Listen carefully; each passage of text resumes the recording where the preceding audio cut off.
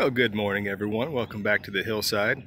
And in front of you, I want to highlight a plant that is perfect for filling in a sloping area or maybe a bank you have that you found difficult to get other plants to grow. This is Primrose. Yeah, so it's just a pink primrose, has a really old-time feel to it. And when I planted this out, this is kind of panned back a little bit, just kind of the rock retaining wall, and this kind of slopes upwards until it gets up to the yard. So this is about a 40-45 degree bank area, which I had a lot of trouble getting plants to just take hold because of the the sloping nature of this little area right here.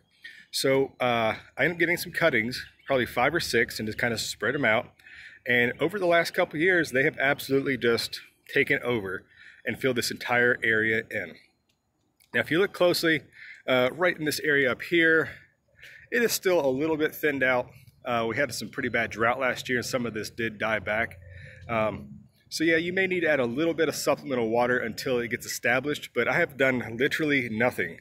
Once these guys have gotten established and taken over, they are just absolutely filling in all the empty spaces. It's blooming prolifically. This thing is just absolutely swarming with pollinators. There are bumblebees. There was a couple wasps, some butterflies yesterday I saw, and this thing's just absolutely just covered. So it's a win-win kind of plant for everybody. I mean, like I said, it provides plenty of pollen for the pollinators. If I can catch this guy right here. There he is right there. Yep. So they're definitely enjoying this plant right here. So like I said, plenty of pollen, plenty of beneficial things for the insects. At least in my experience, the deer have nibbled this a little bit, but never too much, just typical deer, browsing damage. There's a honeybee. If I can get him back, there we go. So yeah, I mean, it's a wonderful plant. Like I said, I do nothing for this. It just grows and grows and takes care of itself. And that's sometimes one of the best things you can have in a garden setting, is to do nothing. Just let nature take its course. These plants will do just fine. I do try to mulch this early in the spring, so it has a fresh coat of mulch just to kind of help retain the moisture, as it is a sloping area. But other than that, I do literally nothing for this. And this guy is just multiplies, fills in, and does wonderful things for your landscape as far as how beautiful it is. Pollinators, like I said, can't say enough about that. And just look at that sea of pink color right there. So if you want to try this at your house, it's super easy. This is a perennial. I live in zone 6B, 7A, right on the border there, depending on the winter. And this stuff, I've never had more than anything really die back on it. It just comes back better and better every year. I add no fertilizer to it. It takes very low maintenance. I don't water it.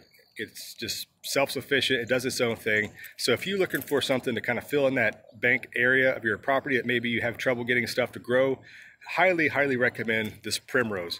It's a win on multiple levels. You won't be disappointed. The only thing I would recommend, though, is it does spread. So put it someplace that you want it to be contained.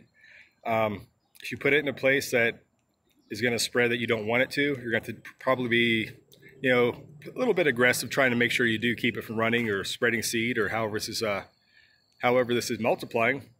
I think it's actually both seed and by runners, quite honestly. So yeah, so if you put it in a place like maybe in a crowded flower bed that has other stuff growing, it may not be the best choice because it will be hard to contain it. But this is the perfect plant, like I've said time and time again, to actually fill in a spot that nothing else maybe will grow. It'll take care of itself.